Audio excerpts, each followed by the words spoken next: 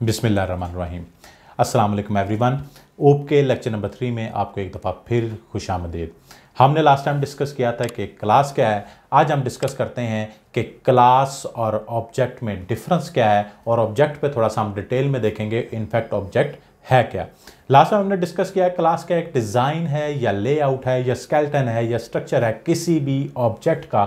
हमने डिस्कस किया था क्लास कोई भी जो है एग्जिस्टिंग चीज़ नहीं है, जबकि ऑब्जेक्ट को अगर हम डिफाइन करें तो ऑब्जेक्ट की हमारी फॉर्मली डेफिनेशन ये है, object is a real time entity. कोई भी फिजिकल एग्जिस्टिंग चीज़ जो हमारे रियल वर्ल्ड में होगी उसे हम ऑब्जेक्ट कहेंगे। वो ह्यूमन, कोई मैं भी हो सकता हूँ, आप भी हो सकते हैं, बिल्डिंग्स भी हो सकती हैं, गाड़ियाँ भी हो सकती हैं, हमारे इर्द गिर्द कोई भी जो एग्जिस्टिंग चीज़ है वो असल में ऑब्जेक्ट है। हम जो है ऑब्जेक्ट को कुछ इस तरह से मज़ीद अंडरस्टैंड करते हैं। मैंने एक घर का मैप बनाया, असल में ये मैप या आर्किटेक्ट जो है वो एक जो है वो डिज़ाइन है या लेआउट है, जिसमें हमने ये चीज़ें डिफ़ाइन कर दी कि उसमें कितने रूम्स होंगे, रूम्स के साइज़ क्या होंगे और रूम्स की जो है बाकी डायमेंशंस क्या होंगी, उस रूम का इसमें जो है वो स्टेयर्स कहाँ होंगी, उसका टोटल साइज़ कितना होगा पूरे घर का, वगैरह वगैरह वगैरह। ये सारी असल में डेफिनेशंस हैं या डिज़ाइन है। ये जो मैप या आर्किटेक्ट है ये फिज़िकल चीज़ नहीं है। इस डेफिनेशन के मुताबिक, इस डिज़ाइन के मुताबिक, इस आर्किटेक्ट के मुताबिक, आर्किटेक्चर के मुताबिक जब हम कोई फिज़िकली घर बना लेंगे वो जो घर होगा वो हमारा ऑब्जेक्ट होगा। एक दफ़ा डिज़ाइन या आर्किटेक्चर तैयार हो गया तो हम उससे जितने मर्जी फिज़िकल ऑब्जेक्ट्स क्रिएट कर सकते हैं। तो ये हमारे असल में ऑब्जेक्ट्स हैं। एक दफ़ा कोई भी डाई क्रिएट कर ली, एक मैंने किसी प्रोडक्ट को बनाने के लिए, उस डाई की मदद से मैं जितने मर्जी ऑब्जेक्ट्स क्रिएट कर सकता हूँ, जितनी मर्जी प्रोडक्ट्स क्रिएट कर सकता हूं। तो असल में ये जो हमारी क्लास है इसकी मदद से हम जितने मर्जी ऑब्जेक्ट्स क्रिएट कर सकते हैं। इससे हमें ये पता चलता है कि ये हमारी रीयूजेबिलिटी है। क्लास के अंदर हमने कहा था ये दो चीजें होती हैं, नंबर 1 एट्रीब्यूट, नंबर 2 बिहेवियर्स। तो क्लास में अगर एट्रीब्यूट्स और बिहेवियर हैं उसी डेफिनेशन के मुताबिक अगर हमारे ऑब्जेक्ट्स हैं तो इसका मतलब क्लास के अंदर एट्रीब्यूट्स और बिहेवियर का सिर्फ डिज़ाइन था, जबकि ऑब्जेक्ट के अंदर वो सारी चीज़ें फिजिकली मौजूद हैं। जब मैंने डिसाइड किया या डिज़ाइन किया या जब मैंने डिफाइन किया कि ह्यूमन है, ह्यूमन के अंदर जो है वो 2 आर्म्स होंगी, 2 आइज़ होंगी, 2 लेग्स होंगी, नोज़ होगा, फोरहेड होगा, जब ये सारी चीज़ें डिफाइन की तो असल में सिर्फ डेफिनेशन थी। जब मैंने ह्यूमन को डिफाइन किया कि ह्यूमन जो है वो चल सकता है, खा सकता है, पी सकता है, सो सकता है, ये सारे उसके बिहेवियर्स या फंक्शंस हैं, तो ये सिर्फ डिज़ाइन था। जब मैंने एक जो है रियल टाइम ऑब्जेक्ट बात की रेहान की, तो रेहान उस डेफिनेशन के मुताबिक फिजिकल एंटिटी है। इसमें उस डेफिनेशन के मुताबिक 2 हाथ भी हैं, 2 पाँव भी हैं, आंखें भी हैं, फोरहेड भी है, ये सारी चीज़ें फिजिकली मौजूद हैं। तो मैं जो है उस ह्यूमन की डेफिनेशन के मुताबिक एक फिजिकल ऑब्जेक्ट हूं। इसी डेफिनेशन के मुताबिक जितने मर्जी ऑब्जेक्ट्स हो सकते हैं। This is called reusability. अब हम आ जाते हैं difference between class and object. There are 5 major differences between class and objects. पहले डिफरेंस की बात करते हैं जी। पहला डिफरेंस है डेफिनेशन का।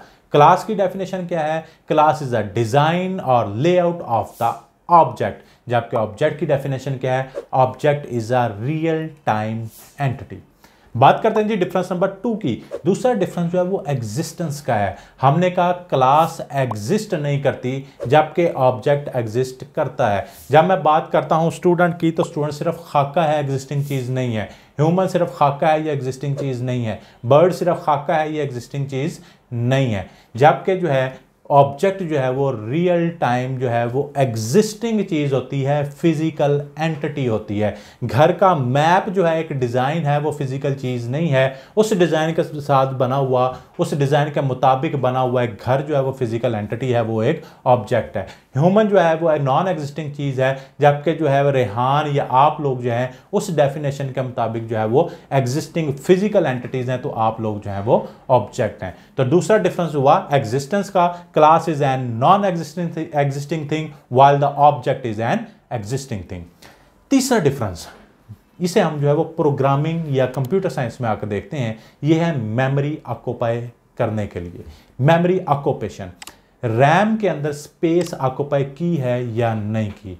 क्लास जो है वो नॉन एग्जिस्टिंग चीज़ है। जब वो चीज़ एग्जिस्ट ही नहीं करती तो रैम के अंदर स्पेस ऑक्यूपाई नहीं करेगी, जबकि ऑब्जेक्ट जो है वो स्पेस ऑक्यूपाई करेगा। तो हम कह सकते हैं class does not occupy space in RAM और memory while the object should और मस्ट जो है occupy the memory in RAM. यहां पे जो हम बात मेमोरी की कर रहे हैं ये मेमोरी डाटा की है। मसलन स्टूडेंट जो है एक क्लास डिफाइन की, उसके अंदर हमने डिफाइन किया कि उसके अंदर आईडी होगी, उसका कोई नेम होगा, उसका कोई सीजीपी होगा, ये कुछ एट्रीब्यूट होंगे, वो जो है वो एग्ज़ाम दे सकता होगा, उसका कोई डिस्प्ले फंक्शन होगा, उसकी इन्फॉर्मेशन प्रिंट करा सकते होंगे, ये सारे उसके फंक्शंस होंगे। तो हमने कहा कि ये उसके क्या हैं, बिहेवियर्स हैं। इसको अगर हम जो है जब तक इसका ऑब्जेक्ट नहीं बना देते ये आईडी नेम सीजीपी रैम के अंदर जो है वो स्पेस ऑक्यूपाई नहीं करेंगे। जब जब मैं स्टूडेंट के ऑब्जेक्ट क्रिएट करता जाऊंगा तब तब मेमोरी कंस्ट्रक्ट होती जाएगी। तो हमारे पास जो है जैसे जैसे ऑब्जेक्ट क्रिएट होते रहते हैं उसकी मेमोरी ऑक्यूपाई होती रहती है। एक चीज़ यहाँ पे नोटिसेबल है कि ये मेमोरी डेटा के लिए है, जबकि अगर हम कोड की बात करें तो कोड एक जो है वो एक सेपरेट एंटिटी है, वो अपनी स्पेस ऑक्यूपाई करती है जिस मर्जी पर्पज़ के लिए हमने इंस्ट्रक्शंस लिखी हों। तो ये एक अलग सेपरेट जो है वो हमारा लेक्चर होगा, या आपने प्रोग्रामिंग फंडामेंटल में पढ़ा होगा कि हमारे पास जो है वो हर प्रोग्राम के लिए जो है कौन कौन से मेमोरी के अंदर सेगमेंट्स बनते हैं, चाहे वो स्टैक सेगमेंट है, डाटा सेगमेंट है, कोड सेगमेंट है, स्टैक है, हीप है, और उनके क्या पर्पज़ हैं। तो हम यहाँ पे जो बात कर रहे हैं वो डेटा सेगमेंट की कर रहे हैं। ओके जी, बात करते हैं चौथे डिफरेंस की। हमारा चौथा डिफरेंस क्या है, class is a factory of objects. हमने कहा क्लास जो एक रीयूजेबल कंपोनेंट है, इससे जितने मर्जी ऑब्जेक्ट्स क्रिएट हो सकते हैं। एक दफ़ा डाई बन गई तो उससे जितने मर्जी हम प्रोडक्ट्स जो है वो क्रिएट कर सकते हैं, जबकि object is an instance of the class. जबकि ऑब्जेक्ट क्या है, किसी क्लास का इंस्टेंस है। एक क्लास से जितने मर्जी ऑब्जेक्ट बन सकते हैं, लेकिन एक ऑब्जेक्ट जो है वो किसी एक क्लास से बिलोंग करता है। मैंने बात की कि जो रेहान है ये एक ह्यूमन जो है वो क्लास से बिलोंग करता है। इसी तरह मैंने जो है वो स्पैरो एक जो ऑब्जेक्ट को समझा, तो स्पैरो को मैंने कहा ये एक जो है वो बर्ड क्लास का ऑब्जेक्ट है। तो इस तरह जो है वो कोई भी प्रोडक्ट, कोई भी ऑब्जेक्ट किसी एक क्लास से बिलोंग करती है। आखिरी डिफरेंस है सिंटैक्स का। तो आइए देखते हैं कि सिंटैक्स में क्या डिफरेंस है। ओके जी, डिस्कस करते हैं हमारा आखिरी पार्ट या last difference between class and object, और वो है इनका सिंटैक्स। मैं जो है इस पार्ट के अंदर डिफाइन करने जा रहा हूं कि मेरी क्लास जो है एक स्टूडेंट है और उस क्लास में दो तरह की चीज़ें होंगी, नंबर 1 एट्रीब्यूट, नंबर 2 बिहेवियर्स। तो मैंने जो है वो सिंटैक्स लिखा क्लास स्टूडेंट, और इसकी बॉडी के अंदर, बॉडी हम जो है वो रिप्रेजेंट करते हैं हमारी करली ब्रैकेट के अंदर जिसे हम कहते हैं ब्रेसेस। तो मैंने इन ब्रेसेस के अंदर जो है डिफाइन कर दिया कि मेरे पास 3 एट्रीब्यूट्स हैं, आईडी, नेम, सीजीपीए, और 3 बिहेवियर्स हैं, डिस्प्ले, इनपुट एंड इनरोल। तो यहां पे मैं डिफाइन कर रहा हूं कि मैं एक अपनी एडीटी बनाने जा रहा हूं, एब्स्ट्रैक्ट डेटा टाइप बनाने जा रहा हूं जिसका नाम है स्टूडेंट। उसके अंदर 3 एट्रीब्यूट्स होंगे, 3 बिहेवियर्स होंगे। जब तक ये सिंटैक्स लिखा हुआ है इसका मतलब मैं कंपाइलर को मैंने बता दिया है कि मैं कोई जो है वो एडीटी बना रहा हूं, और उस एडीटी में ये एट्रीब्यूट्स और बिहेवियर्स होंगे। लेकिन अभी तक जो है ये एट्रीब्यूट्स या बिहेवियर जो है वो स्पेस ऑक्यूपाई नहीं करेंगे। अब हम आ जाते हैं ऑब्जेक्ट की तरफ। तो ऑब्जेक्ट जब भी बनाना है तो हमने क्या करना है, किसी क्लास का ऑब्जेक्ट बनाना है। हम बनाने जा रहे हैं अपनी स्टूडेंट क्लास का ऑब्जेक्ट। तो मैं मेन के अंदर जाके लिख रहा हूं स्टूडेंट एस। हमें पता है कि जहां पर भी हमें किसी भी वेरिएबल की जरूरत हो वहां पे हम वेरिएबल क्रिएट कर सकते हैं। सेम इस तरह जहां पर भी मुझे ऑब्जेक्ट की जरूरत है वहां पे मैं अपना ऑब्जेक्ट क्रिएट कर सकता हूं। वो मेन फंक्शन भी हो सकता है, कोई XYZ फंक्शन भी हो सकता है, कोई और क्लास भी हो सकती है। तो अभी हम जो है वो समझने के लिए सिर्फ मेन में आ गए हैं। मेन के अंदर मैं लिखा स्टूडेंट एस, इसका मतलब एस नाम से ऑब्जेक्ट बनाओ जिसकी टाइप क्या है, स्टूडेंट। तो जैसे ये स्टेटमेंट जो है वो कंपाइल होगी तो इसका मतलब ये है कि रैम के अंदर एक एस नाम से मेमोरी आपको पाई कर लो, और इस एस की टाइप क्या है, स्टूडेंट। और स्टूडेंट टाइप में एट्रीब्यूट्स कौन कौन से, आईडी, नेम एंड सीजीपीए। तो हमारे पास हमारे एस के अंदर जो है आईडी, नेम एंड सीजीपीए के नाम से जो है वो रैम के अंदर मेमोरी कंस्ट्रक्ट हो गई है। जब तक हमने ये क्लास बनाई थी मेमोरी कंस्ट्रक्ट नहीं हुई थी। जैसे ही ऑब्जेक्ट बनाया उस ऑब्जेक्ट के लिए मेमोरी कंस्ट्रक्ट हो गई। एक ऑब्जेक्ट बनाया तो एक ऑब्जेक्ट की मेमोरी कंस्ट्रक्ट हुई।